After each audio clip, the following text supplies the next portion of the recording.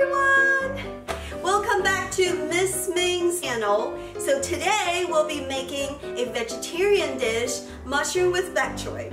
If it happens to be one of your favorite Chinese dish, please stay tuned and we're gonna go over it step by step so that you can make it at home.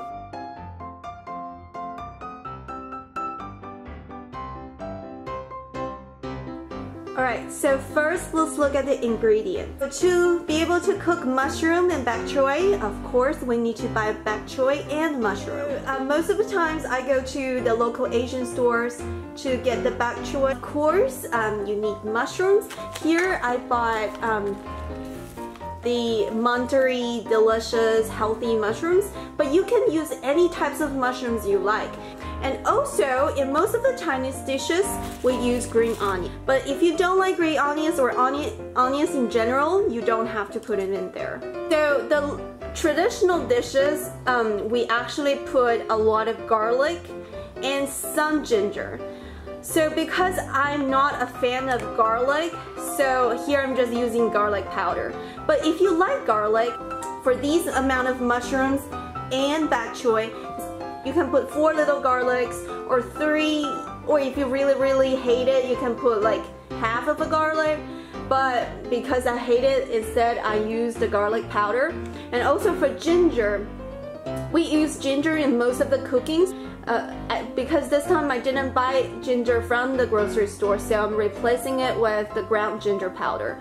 But just letting you know that those powders, the garlic powders or ground gingers, they're not even half as strong as the fresh garlic or ginger. So if you like those 2 ingredients, please buy the fresh ones. It's gonna make your dish taste super good. But don't put too much of ginger when you cook. Alright, so other ingredients, to season it, the main seasoning we use is oyster sauce. This is the brand that I really like. Okay, so look for this little panda when you look for the oyster sauce. The oyster sauce is very important for this dish, but other than that, we also use sesame oil. You can pick any sesame oil you want. If you like spicy food, this is the brand that Chinese people constantly go back to. This is the hot oil that we always eat when we're little. So this brand has been there as long as I've been living in this world. But don't use too much because it's really spicy. And it has salt in it, so if you put this, I would avoid the salt. Finally, if you like not being spicy, use this. This is called the Sichuan red peppercorn flavored oil. So what it is, it increases the numbness of the spice in your dish. So if you like the non-bean spice, like when you go to Sichuan food, use a little bit of this one, but please don't use too much. Even if you like it, don't use too much because it does have a very strong numbing taste, so most people don't get it. So if you don't like this, eliminate this one. So just look at the other ingredients. Alright, so now I have chopped up the green onions. Let's make the sauce. Next thing we're going to do is to put the oyster sauce.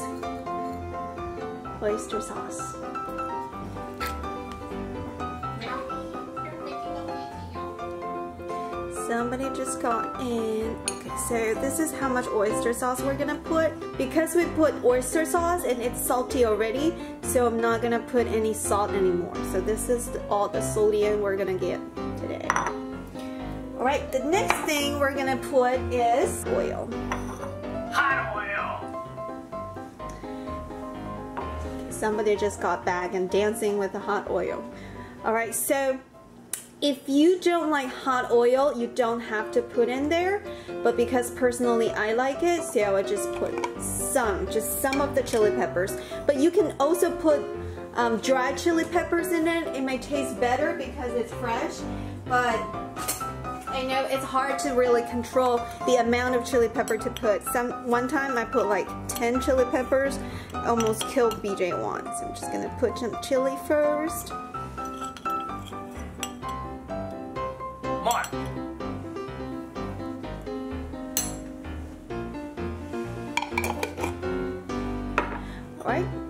if you notice, I didn't put oil in it. Instead, I actually put dry chilies in it. That's because we're gonna use the actual hot oil to cook. So that's why I don't want to put additional oil in this thing. The next thing we're gonna put is the garlic powder. If you like fresh garlic, you can just dice up some fresh garlic and put in there. Because I don't, so instead I've been putting the garlic powder.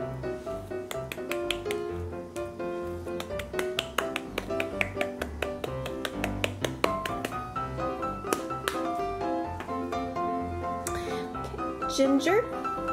So if you like ginger, want to put ginger in it, please just put 1 slice of ginger because ginger has a strong taste, so just a little bit.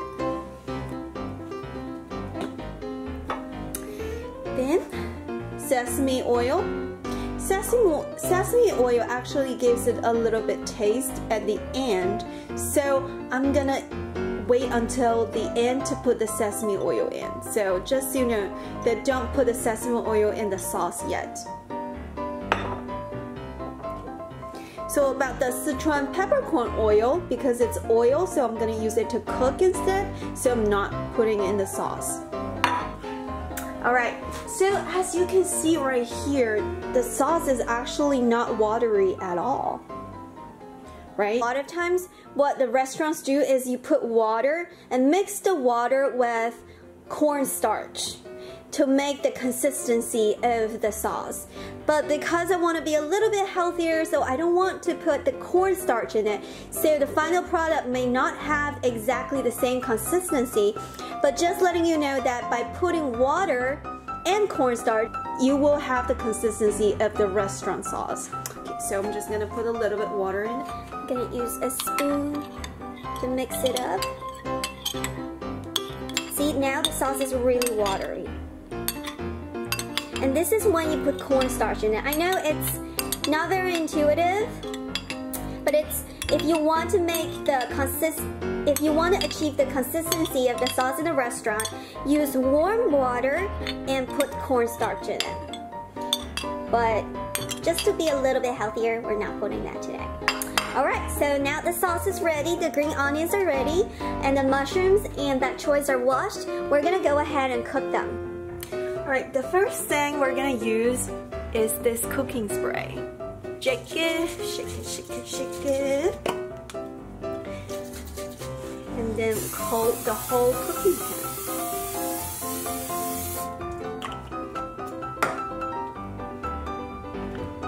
Then turn on the stove. Have a little bit of the hot oil from the package, so I'm gonna use the hot oil from the peppercorn oil. If you are not used to it, don't use it. It has a very strong taste if you don't like it, but I personally like it. And BJ Wong doesn't like it, but too bad, he's not the cook. So you want to wait a little bit until the oil inside the pan is hot enough, and then you're gonna put in the diced or chopped green onions. So just making sure that when you put it in, if there's any water inside, just be careful, don't get burned. So just gonna do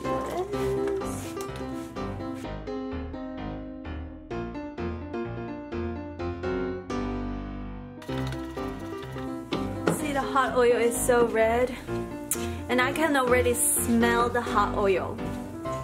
So again, if you don't like spicy food, don't put hot oil. Just use a little bit of regular oil so that your dish has some sort of flavor from fat. You know that the onions are cooked. The color has turned a little bit. So first we're gonna put the sauce in.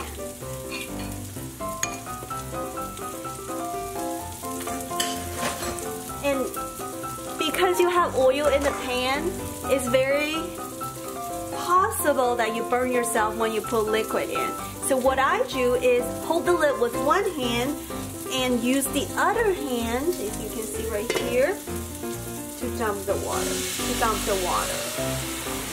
See, the problem is when water and oil, they get together with heat, it's very likely that the oil will splash and then you might get burned. So this way, you're using the lid to protect yourself.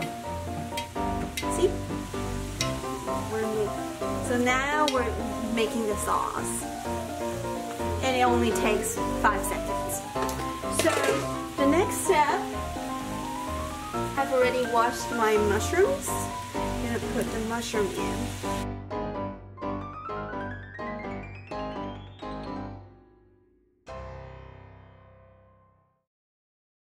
Why you don't want to put the bok choy first is because if you put bok choy first and it's overcooked, the crunchiness of the bok choy is going to get lost. So you want to cook your mushrooms first, make sure your mushrooms are soft, and then put the bok choys in it to keep the crunchiness of the bok choy.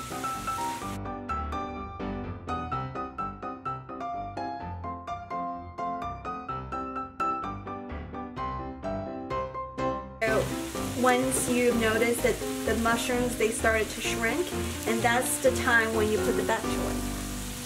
I already washed the bok choy I'm gonna use.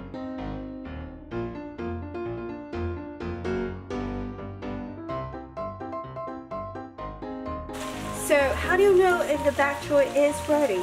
So as you can see that the leaves already become very soft and they change the color already. And you can actually get them out right now. Some people prefer their vegetables to be softer, so I will give it about 1 more minute. But it shouldn't take too long to cook that bok choy.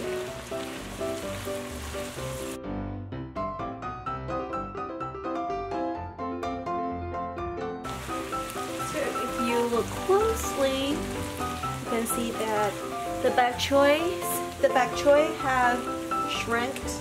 The mushrooms have shrinked. It's a very nice color combination, and I think we're ready. So turn off the stove. Sometimes if you think maybe the vegetables are not ready yet, but they're kind of good already, you can turn off the stove because the heat from the pan will still cook the vegetables for another 1 or 2 minutes. So you want to keep the vegetables in the pan for 1 or 2 more minutes before you dish them.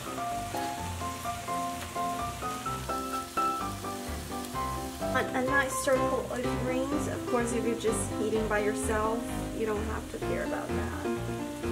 But just to look nice.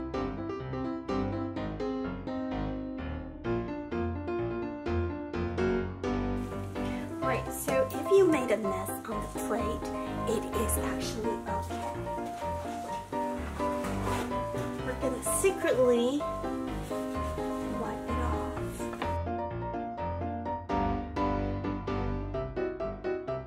Mushroom and bok choy is ready. I'm gonna take a close picture of that. Clean, clean, clean. Clean, clean, clean. Alright, thank you guys for watching. Let's look at the final product. So, if you try this at home, please comment down below to let us know how it goes. Again, thank you guys for watching. Thumbs up and subscribe. I'll see you next time.